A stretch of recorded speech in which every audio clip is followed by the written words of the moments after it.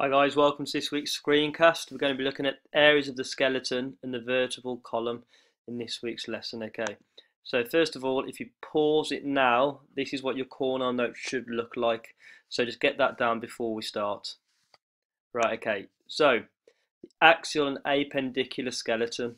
As you can see on the right hand side, we've got just a diagram here. We'll explain it in more detail now.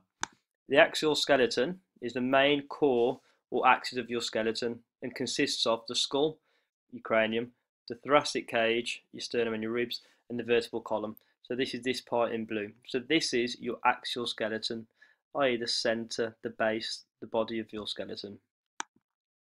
And the appendicular skeleton consists of the bones attached to the axial skeleton.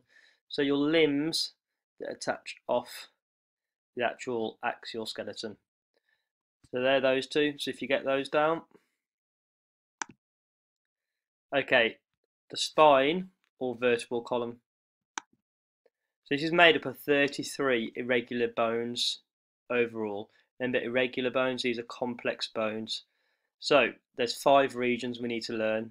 First of all, you've got the cervical vertebrae or the cervical spine, and this consists of 7 bones. Now, these bones are these ones here in orange. Imagine our skull is here and we're going to be facing that way, looking left. This is the side of our spine. These allow the neck and the head to move freely. Now, cervical spine number 1, so the first vertebrae, is known as the atlas, this one here, and the second one, so C2, is known as the axis. The reason we need to know this is because these two bones create a joint known as a pivot joint, i.e. they let us look left and look right, rotation. Okay. You have the thoracic spine, or the thoracic vertebrae. You've got 12 of them. These are these green ones here. Now they articulate with the ribs, and they lie in the thoracic cavity.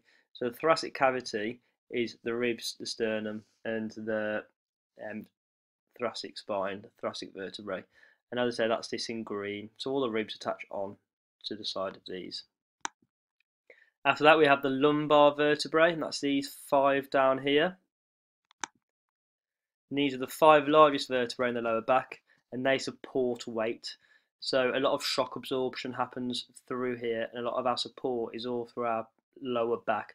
That's why you get people with a lot of lower back pains, especially ones that play sport. Got the sacral vertebrae, and this is 5 vertebrae fused together. So you may only see this, you may see the sacrum as 1 bone, but in fact it's 5 vertebrae that are fused together to form the sacrum. And then finally you've got the coccygeal vertebrae, and this is 4 bones, and this is down here, 4 bones fused together. These form the coccyx, otherwise known as the tailbone. Right, so that's it for this week, guys. If you just get those key points down, I'll see you lesson.